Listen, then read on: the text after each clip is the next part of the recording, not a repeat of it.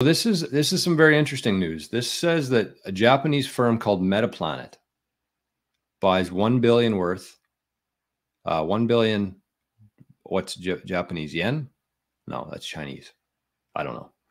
6.5 million in Bitcoin, mirroring the MicroStrategy's strategy. The company's shares jumped 90% following the announcement. Wow. Wow. So we have MicroStrategy. They're kind of the pioneers who are taking on debt, buying Bitcoin. As the price of Bitcoin goes up, their company becomes more valuable. They issue more debt. They buy more Bitcoin. It is a brilliant strategy. And I don't think that anybody else is going to do what Michael Saylor and MicroStrategy have done. But we're going to see companies like Metaplanet implement this. So we've seen MicroStrategy. 2 weeks ago, we saw that gold company. What was it called? Myra or something? No. I don't know.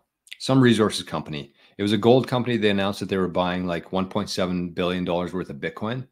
And their share price went up like 1,800% the next day. It turned out to be just a big pump and dump bullshit. But that's the kind of things that companies are going to start noticing this stuff. And Metaplanet announced that they were buying Bitcoin, and their shares jumped 90% following the announcement. So we'll have to keep an eye out for today what's going on in Metaplanet. I'll be watching it. It's very interesting. Like I said, I don't think that anybody's going to be able to fully utilize Bitcoin like Michael Saylor did, but there are still going to be some companies who, if they do it right, can take advantage of this. And you know, probably in the next decade, every single company on earth is going to be holding Bitcoin on their balance sheet.